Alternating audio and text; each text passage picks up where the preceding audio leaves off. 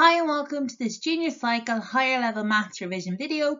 In this video we're going to quickly revise exponential functions. So now let's talk for a second about exponential functions. Exponential means that we have something written with a power and our variable or our input in this case is in the power. So if you can think back to when we were working with our indices, there was three things that we used to call the power. It was the index, it was the power, or it was the exponent. So the word exponential comes from the idea of there being an exponent. So one thing to recognize is exponential functions start off quite flat and become very steep very quickly, or the opposite is true. They start off very steep and become very flat. Look at our graph here of f of x, 2 to the power of x. So just like in our indices, we have the base, which is the big number, and we have a power. Note that there could be some number put in front of the base, but in the most cases, we're going to see that as simply 1.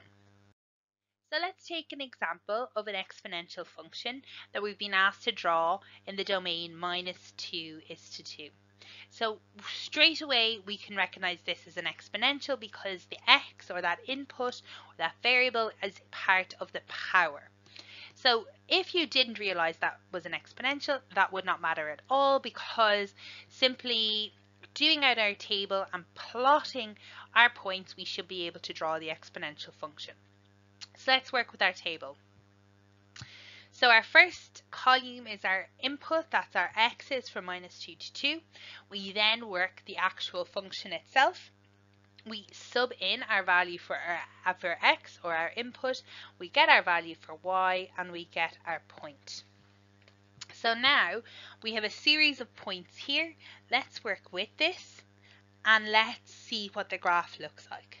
So we have -2 and 0.25, which is about here. It's a quarter.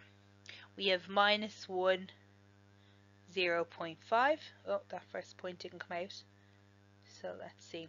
-2, 0.25, -1, 0.5, 0, 1. We then had 1, 2. We then had 2, 4. So what we get is this graph that starts going up very, very quickly like this, and it is y is equal to 2 to the power of x. Don't forget to label it each time we work. Again, like with the quadratics, it's important that you don't use a ruler when you're doing this, that this should be very much a curve.